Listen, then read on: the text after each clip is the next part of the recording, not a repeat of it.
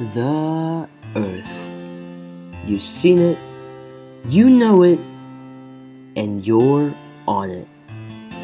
The Earth is a wonderful planet with features beyond imagination.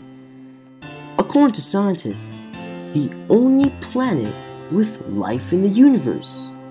Well, if the Earth is the only planet with life in the universe, and we live on it, why are we treating it as if we have a dozen more of them? If we previously thought that the Earth was too vast and its forces too powerful for humankind to make a serious dent in its health, we now know we were wrong. The 10 hottest years on record have occurred in the last 13 years, 2010 being the hottest one.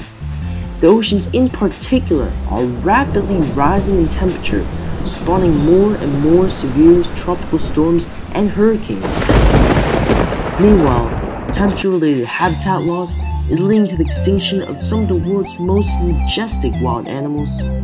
Yet after all this factual evidence, people all around the globe still don't take action. We as human beings feel that if our planet is in massive trouble, nothing can be done about it. And that is one of our biggest problems today. The biggest misconception. So come on Earth Week, where millions of people all across the globe fight to change our world. The week you should think about your actions and how it affects our world.